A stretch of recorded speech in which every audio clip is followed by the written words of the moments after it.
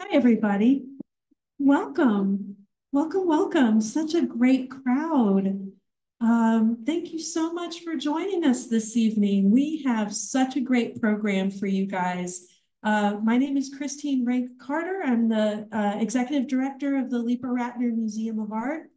And we have this special program highlighting Kim Kirchman's retrospective exhibition celebrating her retirement as a professor of St. Petersburg College after 30 years. So we're excited to learn more about Kim's process and her experiences and her wonderful career as an educator. Before we begin, I do want to let you know that please know this program is being recorded, so I hope you're okay with that. We will make this recording available on the museum's YouTube channel in the next week or so once it's been edited. So keep that in mind. Tonight, with this special program, as I mentioned, we are celebrating the career of artist and educator Kim Kirchman as part of her retirement exhibition, Kim Kirchman, An Allegory of Spring. Kim is in conversation this evening with LRMA's curator, Sara Felice, who organized 3 vibrant exhibitions for the 2024 spring season here at the Lipa-Ratner Museum of Art, including The Beauty of Excess, the Pattern and Decoration Movement, which highlights the major artists of the P&D movement, such as Robert Kushner, and many who have informed Kim Kirchman's floral patterned ceramic works. This program will take place over about 40 minutes and in conversation style as Kim's work is scrolling past behind us. And this will be followed by a Q&A with the audience. So we will pass the microphone around so that you can join in on that conversation. A little bit about Kim. Kim Kirchman is a renowned ceramic artist and has taught at St. Petersburg College since 1993 as an associate professor for arts and the lead instructor for ceramics, sculpture, and three-dimensional design curriculum. As a fourth-generation native Floridian, the natural beauty of our state and the dense, lush environment influences the form and surface of her work. Kim earned a BFA and MFA in ceramics at the University of South Florida. Starting out as a painter, she evolved into a sculptor who discovered clay as a medium. Her interest in functional forms developed from the structure of domestic life, such as sharing meals that make deep connections with family and friends, which serves as the conceptual inspiration for her hand-built ceramic works. In this talk, we will discover Kim's unique slip transfer technique, hear about her experiences in Japan, and hopefully get a sneak peek into her studio, Hidden Lake Pottery, located in the beautiful countryside of Odessa, Florida. Sharing this experience with us this evening are many of Kim's respected colleagues, mentors, and students here in the audience. Kim's desire to explore the world, both inner and outer, through careful precision in ornamentation, her work both in and outside the classroom has left an indelible mark on the Tampa Bay region and beyond, as she consistently reinforces the profound impact of her environment on her creative identity. While this exhibition serves as a culmination to celebrate her career at St. Petersburg College, it is important to recognize that life, like spring itself, she embarks on a revolution and a rebirth into her next chapter. Much like the wildflowers that have influenced her throughout her life, she blossoms into the allegory of her next season. The Lipa-Ratner Museum of Art is honored to present the life and work of Kim Kirchman, a rebel against convention and a master of ornament. So without further ado, please welcome Sara and Kim.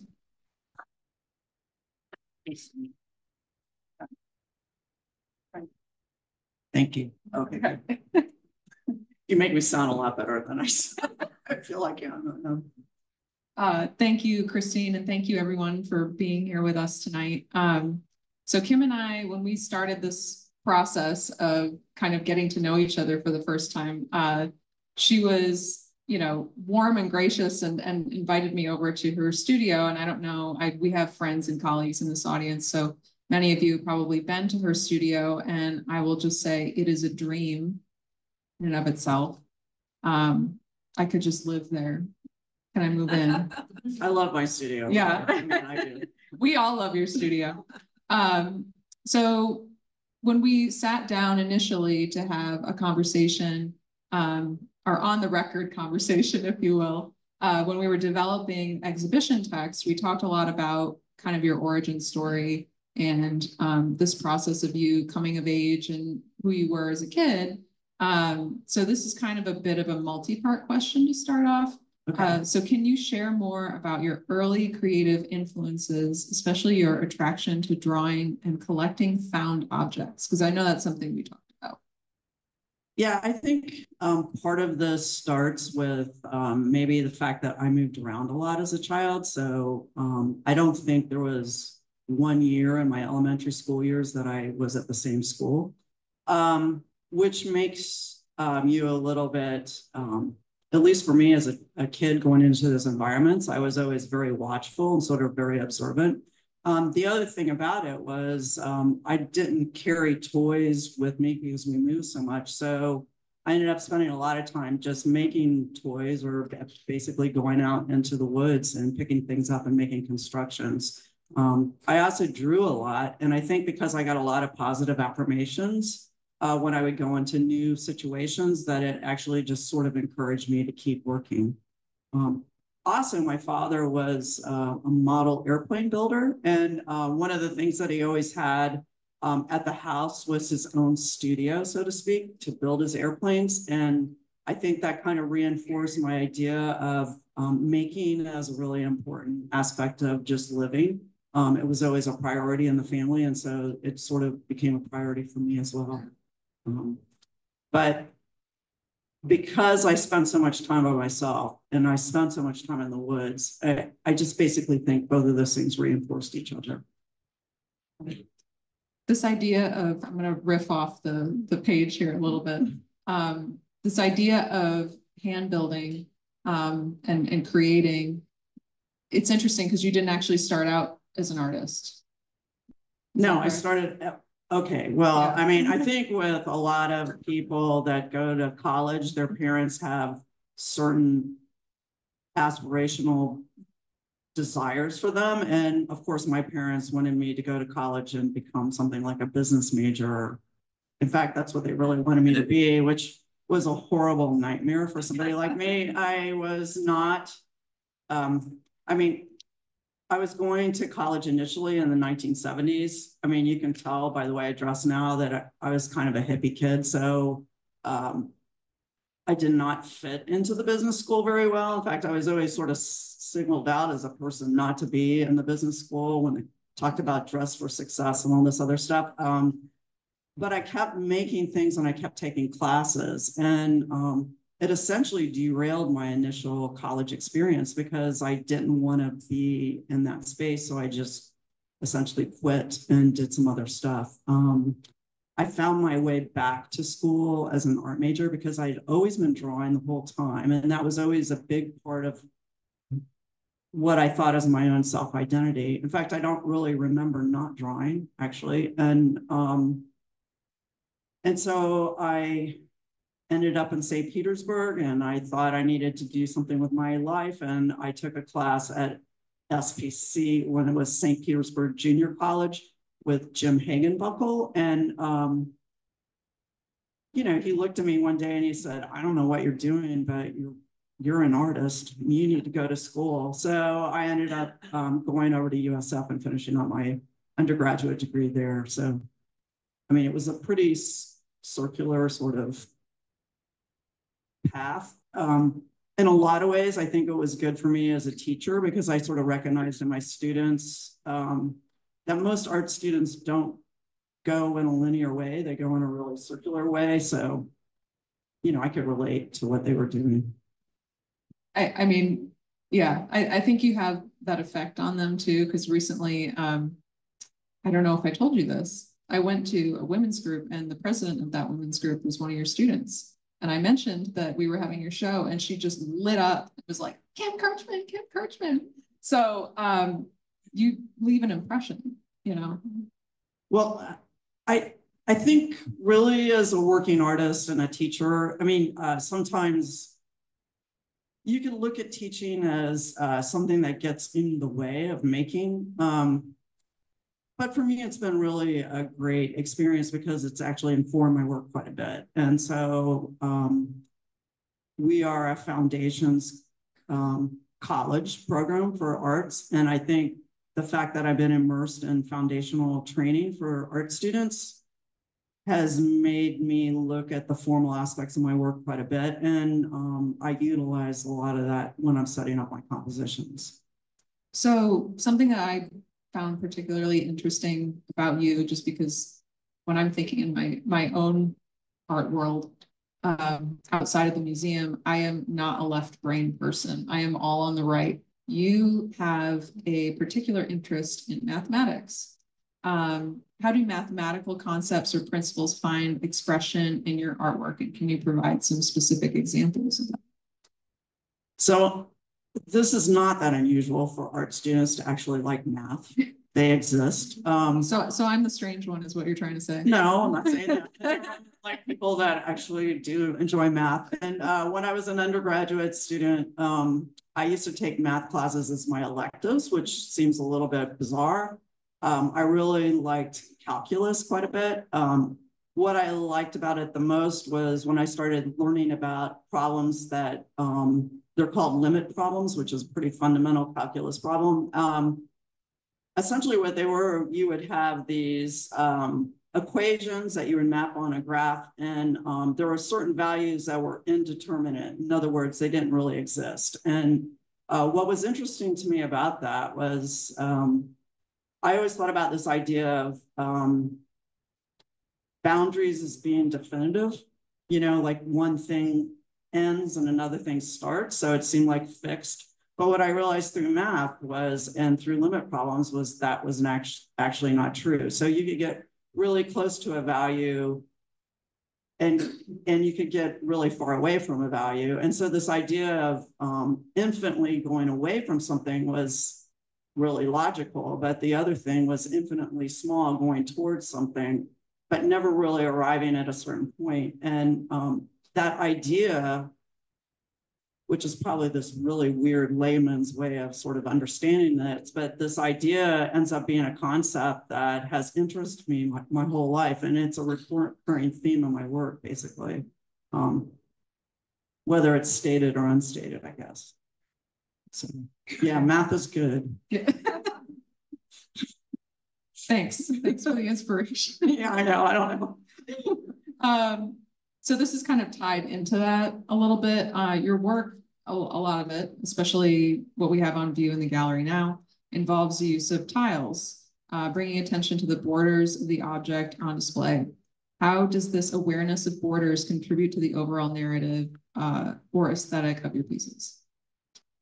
So if I go back to sort of that idea of the indeterminate space, which to me in my mind sort of stands as a liminal space. So it's a space that is a space of becoming. It's not present or future, but it's somewhere in between.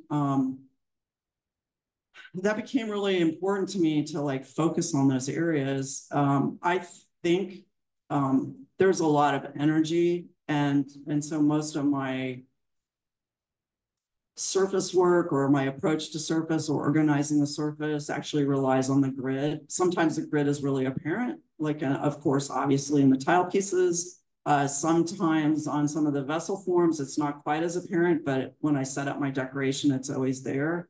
And I think about the grid in a lot of different ways. I mean, not only does it talk about getting close to the boundaries or something, or to areas where it's not unseen, but it's kind of like hidden. It also defies the idea of direction or hierarchy in a composition, which I think is really interesting. So I like the disorientation of it. I don't know. You spend a lot of time with work, and sometimes I think in the studio space when I'm going through this, I might be weaving narratives back and forth through the work that may be there, apparent, or not there. So much for the viewer. And I sometimes think that the activity of that hopefully gives the work an underlying sort of resonance or kind of energy, I guess. But boundaries are never fixed, you know, and so and this fully falls into the whole postmodern notion of like no fixed boundaries or nonlinear sort of approaches to stuff. And I mean, that was always a real big interest of mine as well. It's like thinking about work critically and conceptually. This is one of the things I think a lot about in terms of working with the medium of clay per se. I know a lot of clay artists, and in fact, I just did a workshop with a really good friend of mine, Chandra Buse, who is a great decorative painter on her ceramic vessels, but she always is very dismissive. Like, I don't want to talk about this stuff. It's too intellectual. Your approach to this is just, you know, this is just about making pretty stuff. And in a certain way, that's what it is. But I always think that people should really think about the impulse, like why we're making certain things the way we are. Because clay utilitarian objects aren't necessary, right? I mean, we don't need them. You can make or manufacture or buy something at Kmart or Kmart, Target. That's really tasty right there. Sorry about that. Now you know that really in the final decades of my life.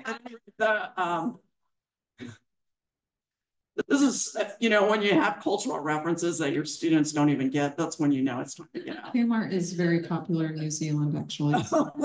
You're just very worldly. Yeah. Yeah. At any rate, I just think that it's really important to think about why we're doing things and where these kind of pieces sort of fit in sort of some kind of continuity. But I was thinking about borders further. I went over into the other, the gallery, and, you know, I was just thinking about like Joyce Kozlov's work, who has this really nice piece. She goes, is this art or not, a high art or low art, which is pretty funny title for a piece. And, you know, when you look at that repeated pattern that's obviously on a grid, that obviously has a certain structure, I think when you first look at it, you think, well, all of the shapes are very similar and there's a sort of continuity to them. Then you look further and you realize that really that's not what it's about. There's a kind of there's no center, there's no edges, there's no direction. The colors are random, the way she colors in some of those objects. I mean, there was a relationship, of course, in her palette, but, you know, it's a purposeful like approach, right?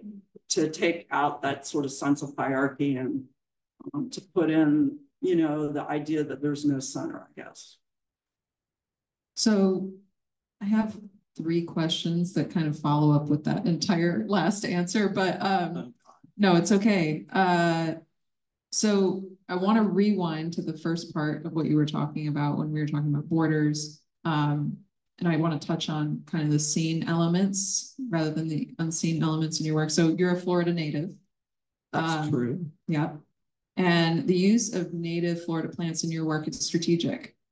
Do you feel that your work, while also keeping in mind the interplay of seen and unseen, is also promoting a dialogue of environmental conservation?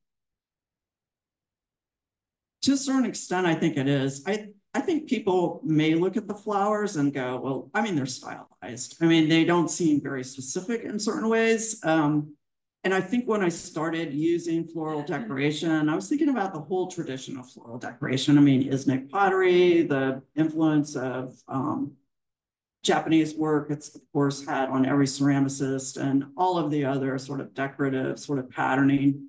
But the specific nature of the flowers became more important. You know, partially the work is, any piece that you make is kind of a little bit of the story of you, right? The maker. I mean, it's not that exciting of a story, but it's sort of in there. And so I needed to place it in a very specific place. And I think that the golden asters, for instance, are endemic to this area. They're specifically grounded in this spot. They're not just found all over Florida or sort of in a generalized way. The coreopsis, or the state flower, you know, the swamp, the marsh pinks that are in that big tile piece grow in wetlands with coreopsis coreopsis in the spring. So I felt like it was really necessary to be kind of more specific about those images, I guess. So when we're talking about, I mean, the whole exhibition season right now is kind of on pattern and decoration, which you fall completely into for me. And you came of age during a time that gave rise to what was once considered counterculture. As you said, you were a hippie kid. How do you seek to amplify the significance of decorative arts in your work, aligning it with the ethos of the feminist movements? Well, I think for the feminist movement, especially in the 1970s, that was sort of like first wave of feminism. Many of those artists were trying to sort of discover so-called feminine arts. And I think that women were making things like weaving, embroidery, quilt making, pottery decoration. I mean, all of those were sort of, something to kind of like pick up and sort of celebrate as a way of sort of deconstructing those kind of motifs. So, but the thing about ceramics, if you're in a fine arts program, it's not so much now the case, but in the past, there's a hierarchy of making, of mediums. When you go into a BFA program, at the top of the mountain are the painters. They're always up there, and everybody sort of stomps around. I always think about my friend. I had a friend who used to paint. He'd smoke a cigarette, and he always had a paintbrush in his hand. He'd smoke and he'd paint and he'd stand back and look, and and then, of course, you go into the pottery studio and we were all running around. We have to make our clays, like set all this stuff up. And it was all this physical kind of labor. The painters could just be the intellects, right? They just sat there. It was all about the mind-body duality, basically. They were of the mind, we were of the body. We were the blue-collar people. They were they were like the executives, I guess. What does that mean? Like, why would I purposely choose that? I mean, I think I always took the other path, right? I just, I didn't want to be a business major. In the 1970s, my parents had some expectations.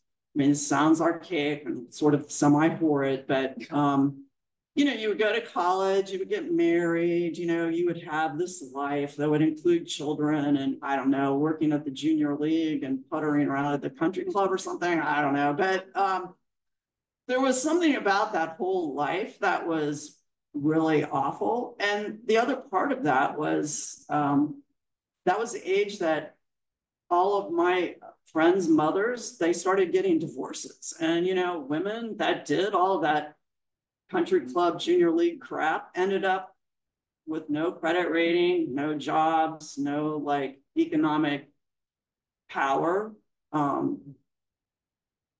So I guess this is a roundabout way. I sort of embraced it.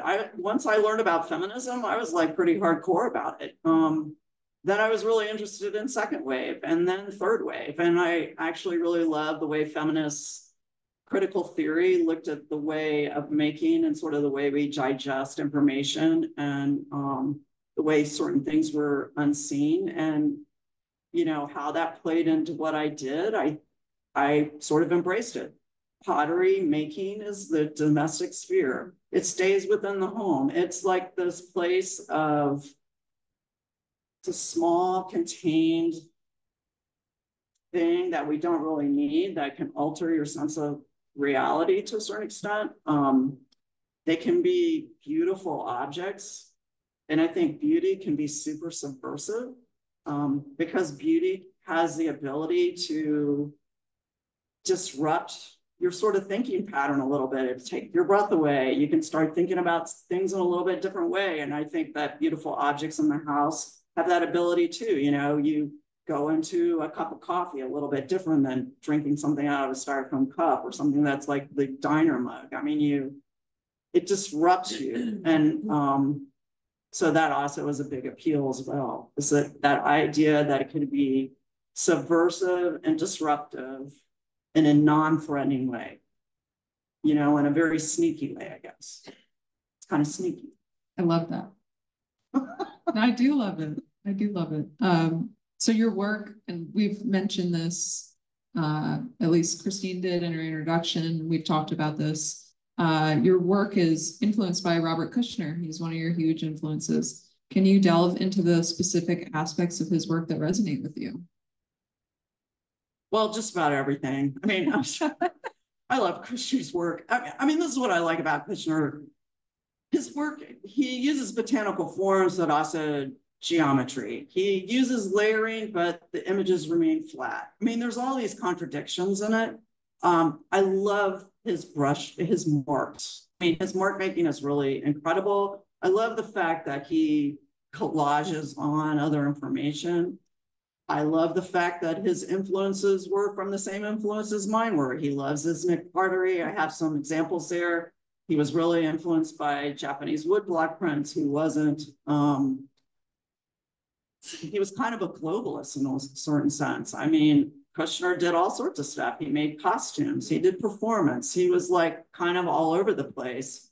The thing about pattern and decoration, which is really interesting to me, is all of these guys, all of the women and men that were in that movement, you know, they took up a sort of a motif in a time where the worst thing you could say about a painting was that it was decorative.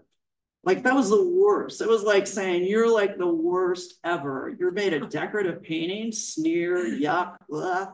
You know, and these guys were not, they sort of like took it on. They're like, yeah, is this high art or low art? What do you think it is? Like, I'm in your face. The work is like very formal. It's as formal as any of the minimalist work that came up in the 60s. It's just as thought out. It's just as an intellectual approach. But once again, you know, it's subversively beautiful, I guess.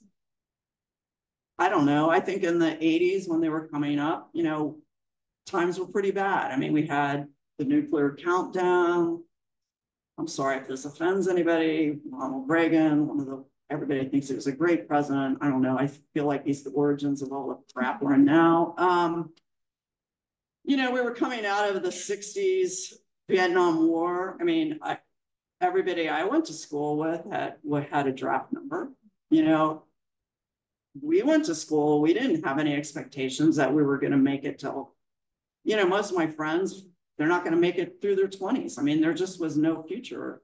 And I think in spite of all of that sort of horror, Nixon and all the other crap, you know, these guys were making these beautiful, lush, incredible pieces. You know why? I mean, because we sort of needed a sense of optimism, I guess. And, you know, probably that's where I'm gravitating towards now. I mean, we're in kind of bad times. And I think that people need to look and see some sense of optimism. It's my sales job.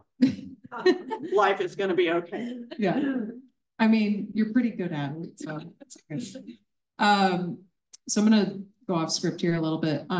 So something we talk about when we're doing tours here and the docent team talks about is your influence with Japanese culture and Japanese ceramics. Can you talk about that a little bit for us? I know the text we covered kind of how you personify wabi-sabi in your work.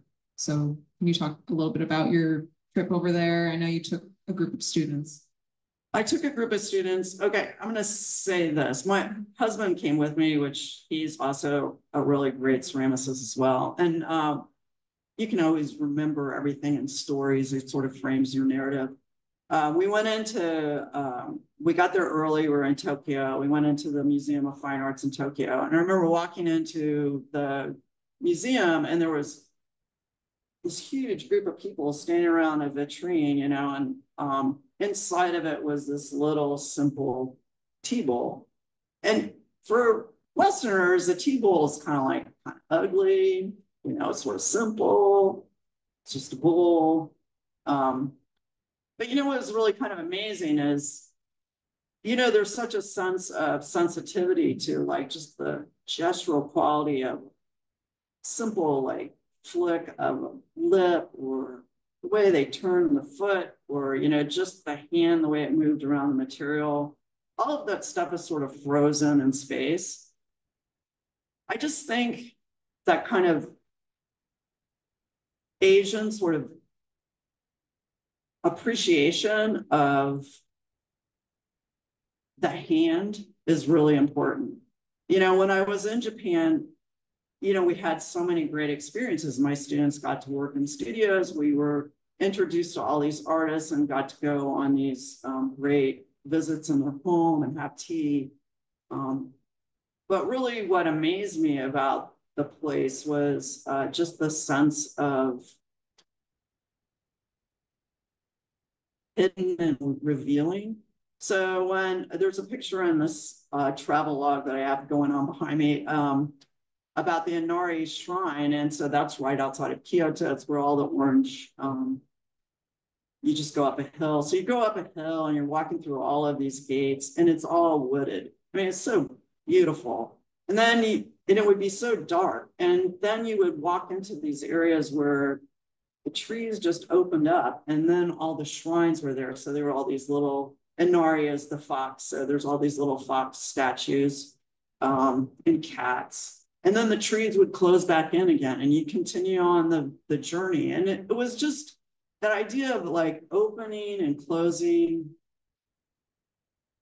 Everything's not on the surface so much. There's a lot of things behind it. It was just pretty much a revelation. Another revelation. We were in the Raccoon Museum in Kyoto, and we're walking through this beautiful garden entryway into the museum. It's gorgeous. There's flowers. You're looking at, there's like little pieces, you know, like little dew on the flowers. I mean, the aesthetics of it were so incredible. And wabi-sabi, it sounds like it's something that's just by chance, but it is absolutely not by chance. So we're in the museum looking around, and I was coming back to the front of it and looking through the window to the outside just to sort of admire the garden. And I realized there was a woman from the museum, and she was out there with a spray bottle spraying the flowers. And, you know, what was so cool about that was, it was like, you would think it was natural, but it wasn't. It was natural, but artificial. It was staged. There was something about it that made you realize that you could approach things in an artful way all the time, always thinking about the impression of what you would see, how it would affect you as you walk through the space, the chance encounter of something that seems like, once again, like breaking you out of your normal way of thinking. It was just kind of extraordinary. I mean, the energy of that, I mean, just the aspect of somebody being so aware and mindful of the dew on a flower. I mean, it's pretty extraordinary. I don't know. There is a significant cultural difference, I would say, between the way that Japanese people look at artists and view artists than how Americans do. They're revered, you know, it's a bit different. Well, yeah, maybe. I don't know. I mean, you know, here we got, I guess, revered. I don't know what's revered anymore. I think Western culture is different. I mean, if you could talk about European culture, it's different than American culture. American culture. I mean, right now, we only celebrate the stupid. I mean, that's pretty much.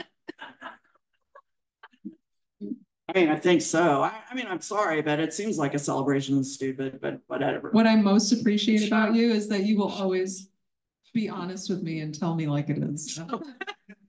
I'm sorry once again. If No. So can you describe the emotional and creative challenges involved in the firing process, particularly with the anticipation and uncertainty that it brings? Okay, here's the deal about firing. If you fire too fast, you can blow the stuff up. If you cool too fast, you'll blow it up. If you make the glaze wrong, it's going to be all screwed up. I have a couple of my firing buddies here. They know that a lot of people are more accepting, I guess, would be a way of putting it. My husband's very accepting. He like rolls with it. It's all going to be fine. Me, I have a heightened sense of anxiety. Especially with the wood kiln, if the flame or the wood ash hits my decoration, it obliterates it. I mean, I used to have this joke with Mark, you know, when we would load our pieces. Just remember, it's an hour per flower. If you screw it up, it's not divorce, but you know, it's going to be a challenge.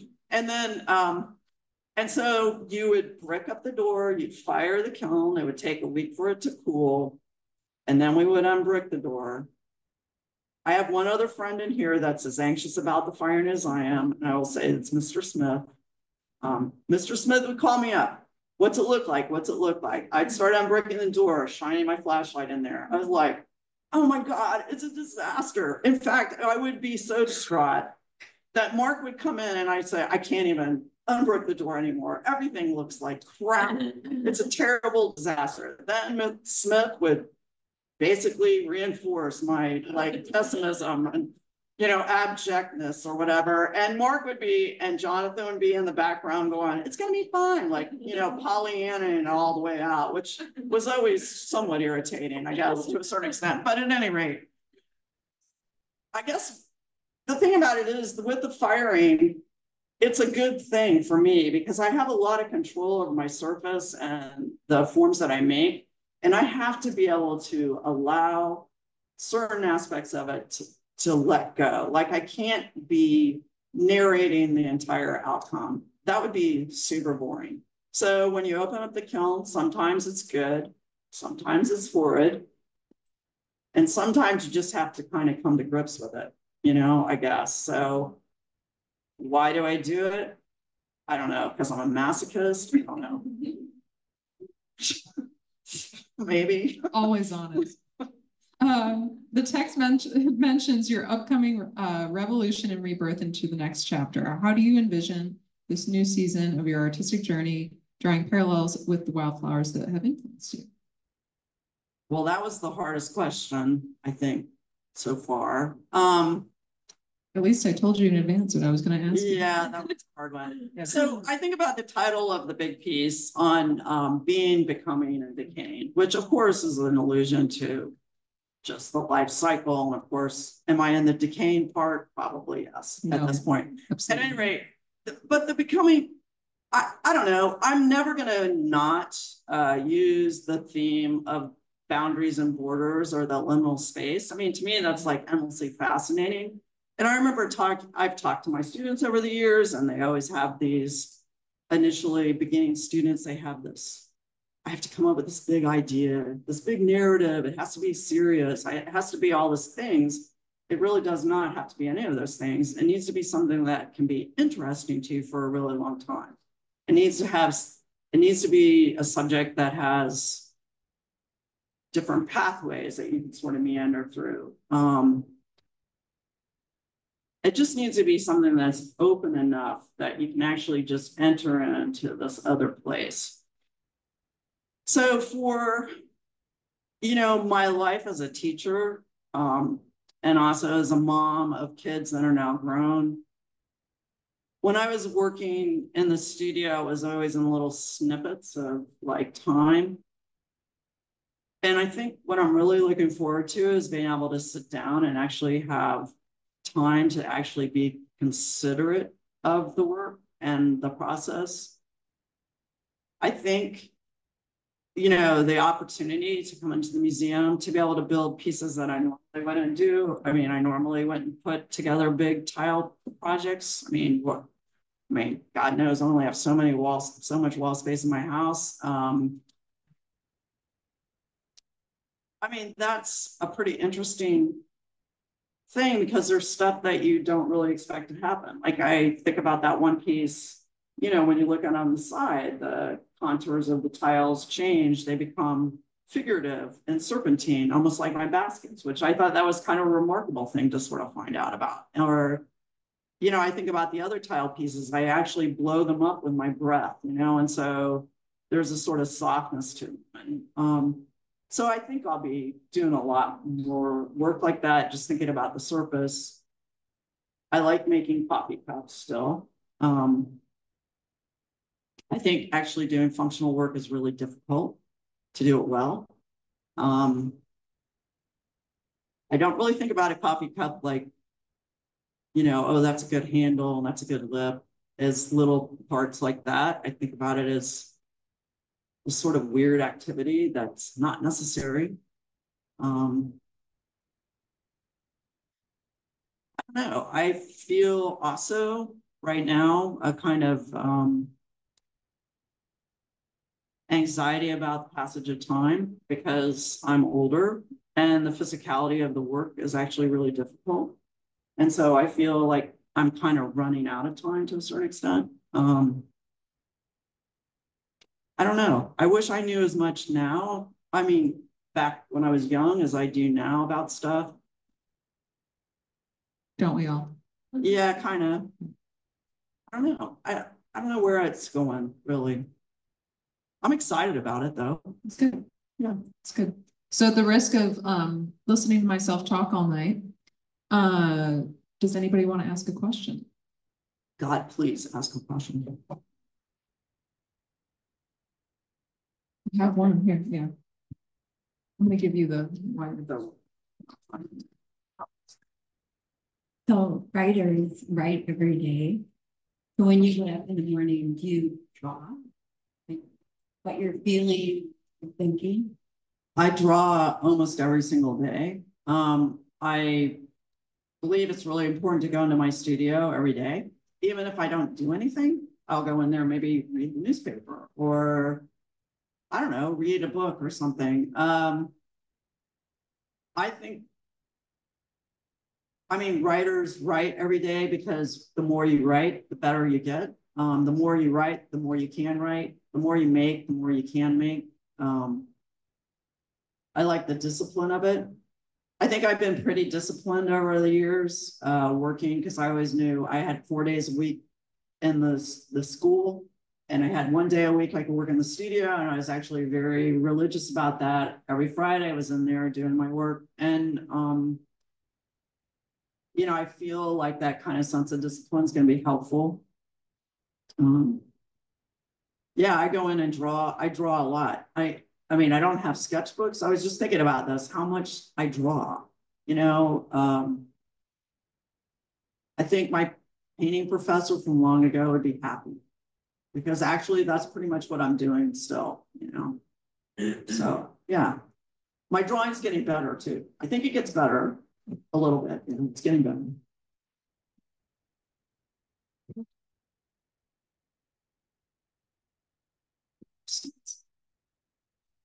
Speaking about your interest in borders, lack of it, or lack of them, have you ever in your work tried to relate what you do to language as well? Because if we're looking at the English language, for example, if we're talking about children go to school, there's no exact sense.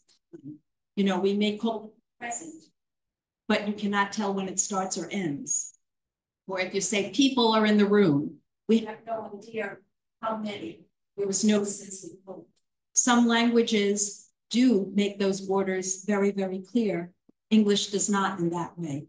Or where English may have a very, very clear sense of tense, of time. And Japanese, for example, does not. You know, you have to indicate time with a separate meaningful unit. Has any of that come into some of your work?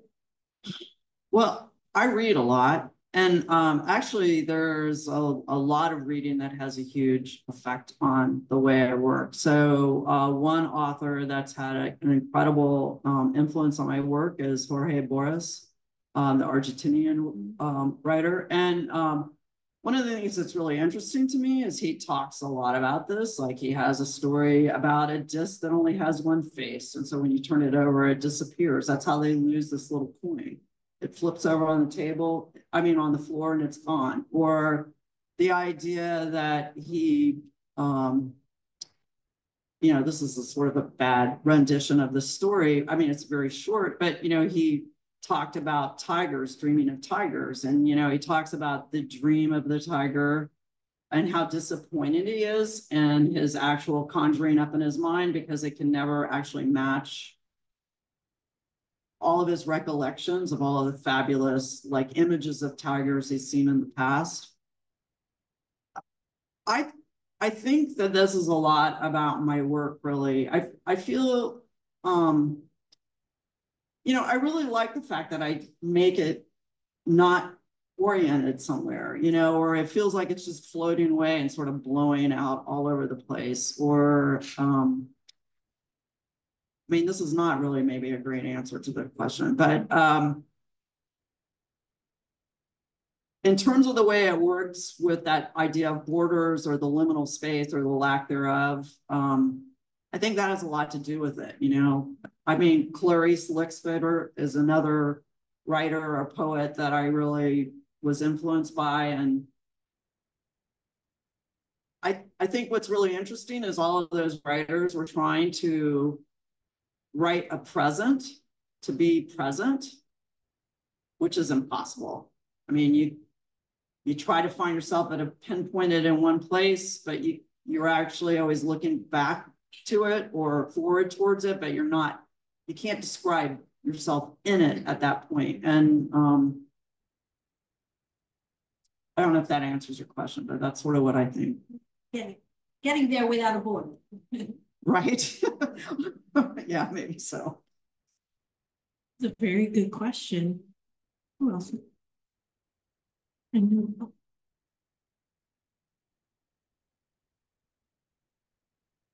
Kim, thank you for being an artist, maintaining in America now. If we catalog more on artists teaching these techniques, I can remember as a boy during those 70s and 80s, the earrings and the enamel and the techniques. And as a teacher, again, thank you for your commitment for 35 years teaching those lost skills. One question: if students in universities will catalog more and more of American artists and just your beauty,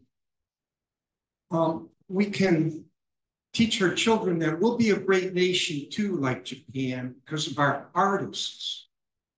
So another question to try to get everybody to laugh. Do you think your ceramics in your art could make it to the moon or Mars as a vessel? And if discovered 500 years from now by Josh Gates or an archaeologist, would you not be proud to be an American artist that somebody 500 years from now could identify your vessel?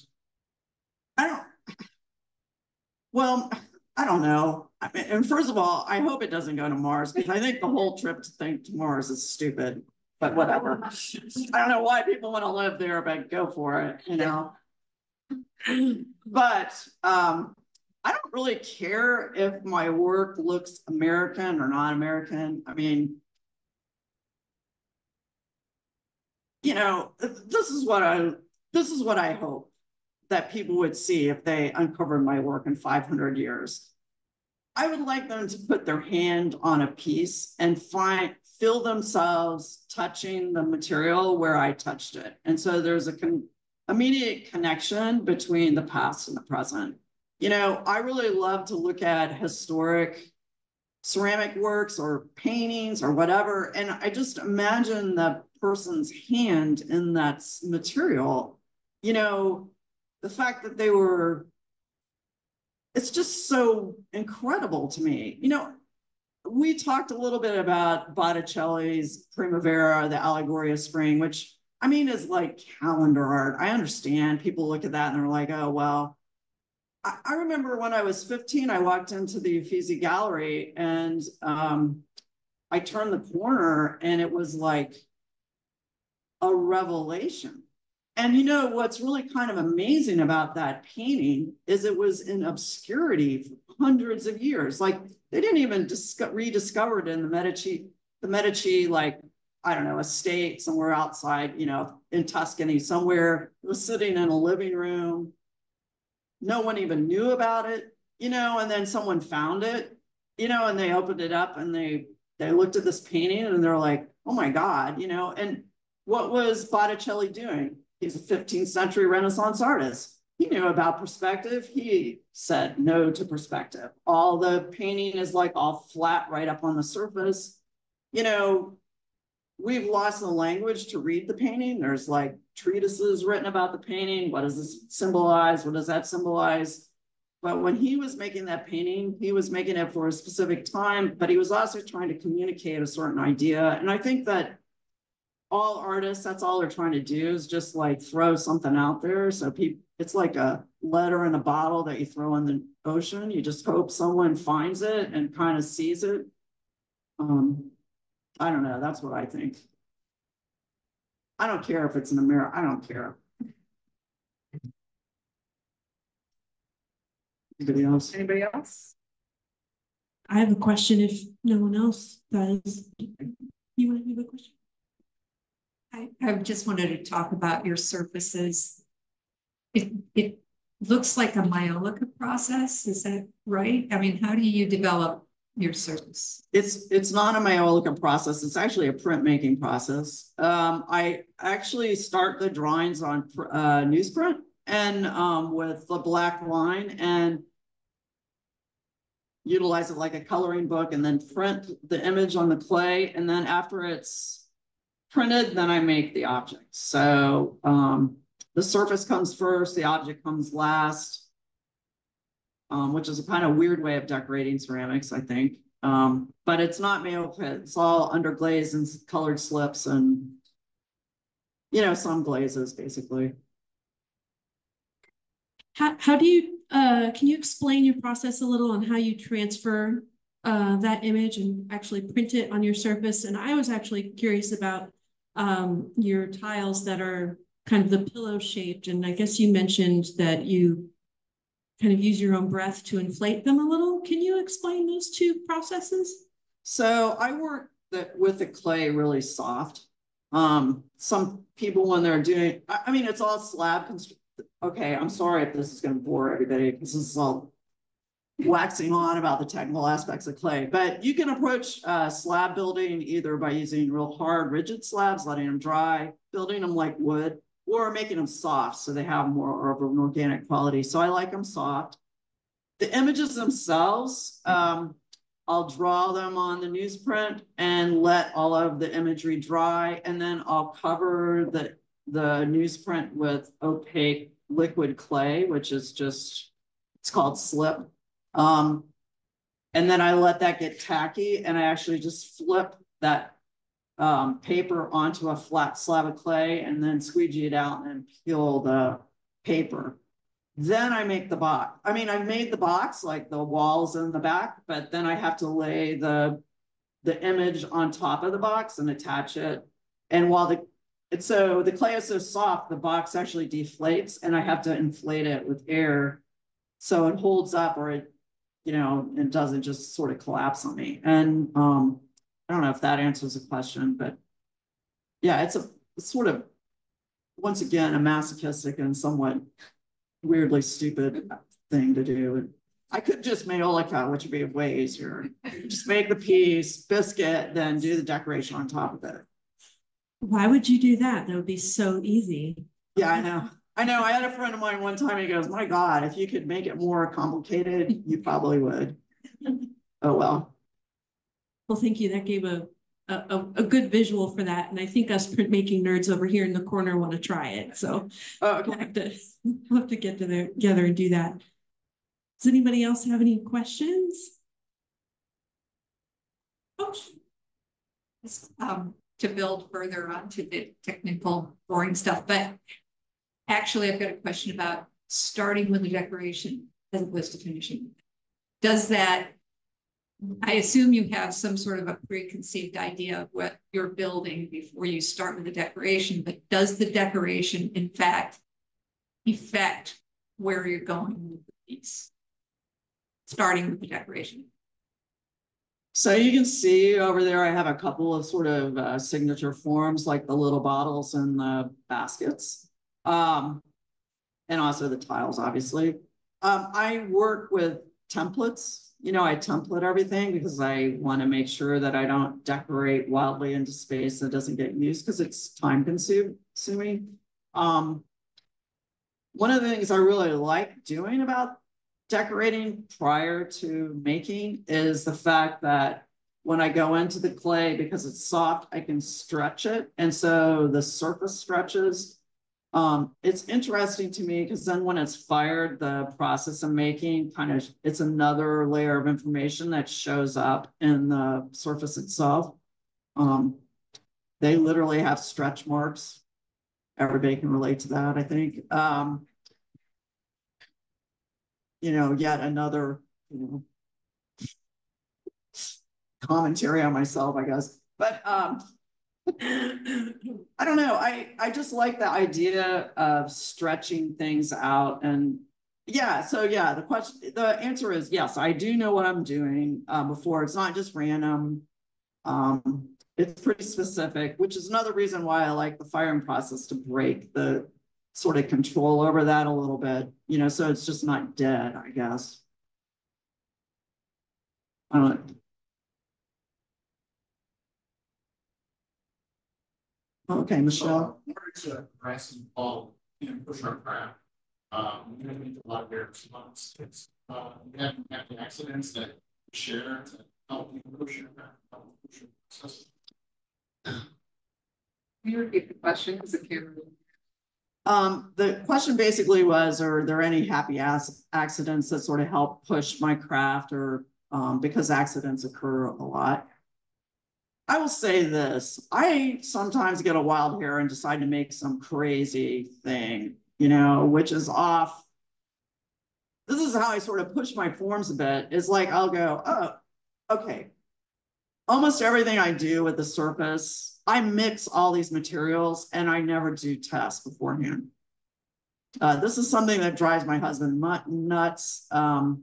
I will just say, I think these two things will work, and then I fire them, and then hopefully they work. Now that is insane. But the good news is what I've found is that I've been able to utilize all these products, these commercial products, in ways that are not actually the stated way you're supposed to use them, I guess.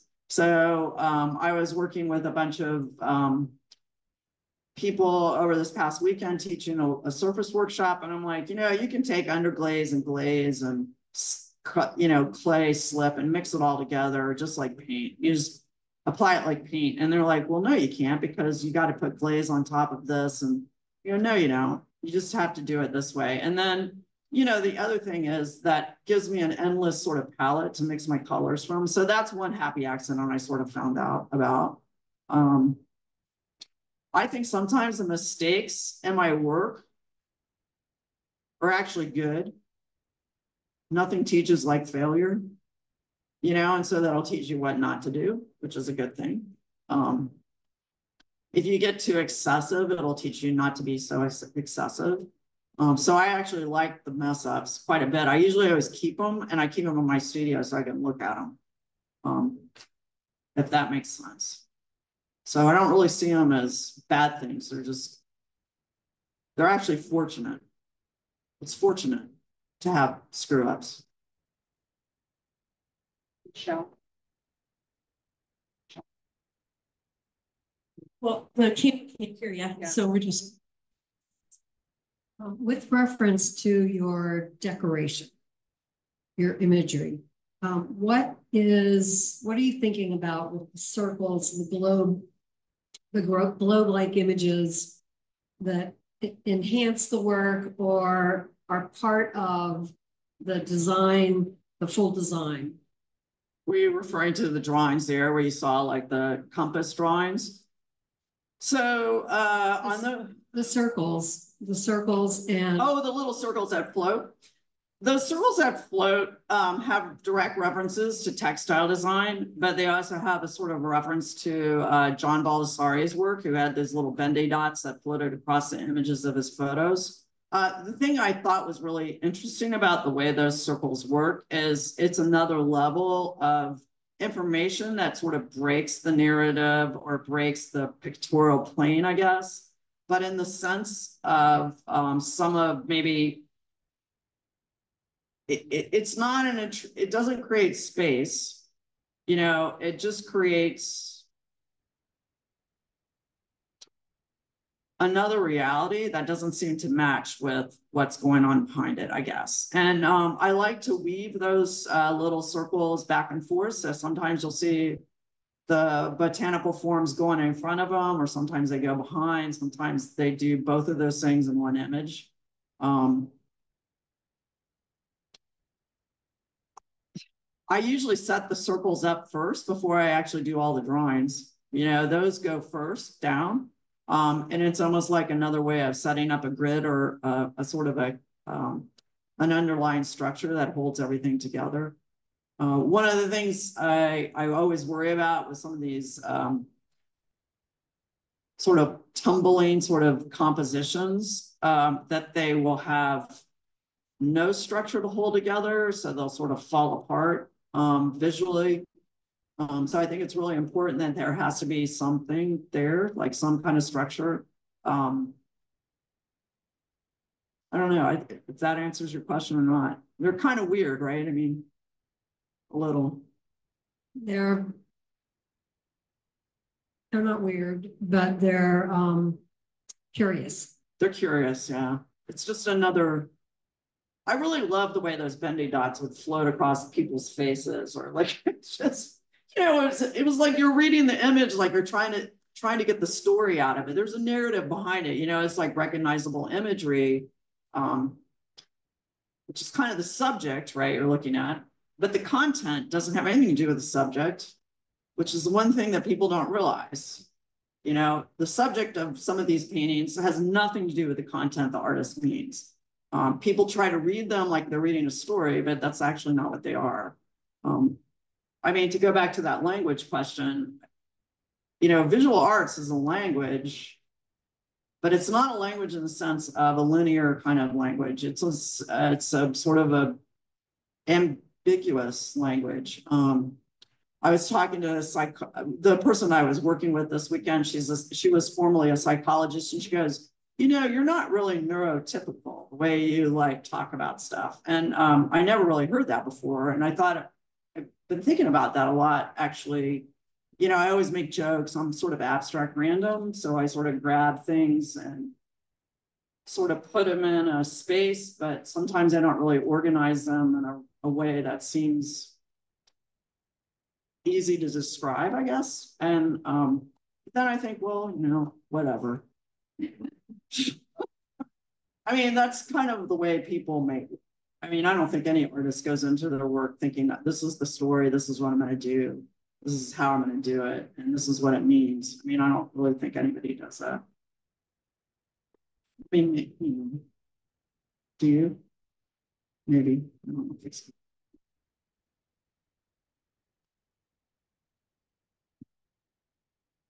There are no more questions. I just want to say thank you, Kim. Thank you. No, I'm like sad this is over. I like to talk. And I like to talk to you. So everyone, I want to give you an opportunity to make sure you can have at least an informal dialogue with Kim. So please stay a while, have a cookie, have a beverage, chat with us. We're happy to have you. Thank you, everybody.